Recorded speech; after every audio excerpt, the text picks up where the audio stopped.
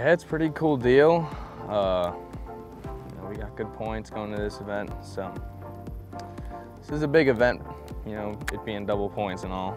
And so it's crucial that we do well here so we can maintain our lead and move on to the next one.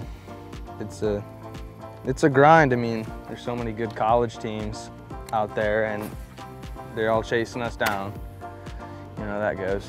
Yeah, that's tough, but Murray State's worked really hard for it this year. We've got a lot of seniors that are about to graduate, and we want to make it happen for them, and they want to make it happen, and everything. Absolutely. Been always close. Yeah. Always close. It was past 6 out of 7 years, we're just top 5 or something like that. Yeah. 13 of the top 15 ranked teams are competing at Lake Dardanelle the next 2 days.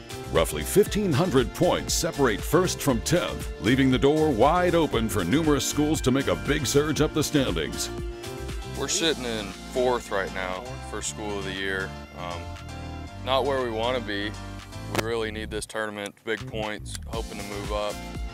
We definitely got to catch some more fish to do that though. We're sitting in 3rd right now for School of the Year. We finished 2nd last year. I don't know, we're just trying to fish as many tournaments as we can. I think we got about 8 boats up here, so hopefully 1 or 2 of us out of the 8 can finish up there in about the top 10 and get us a lot of points for this tournament.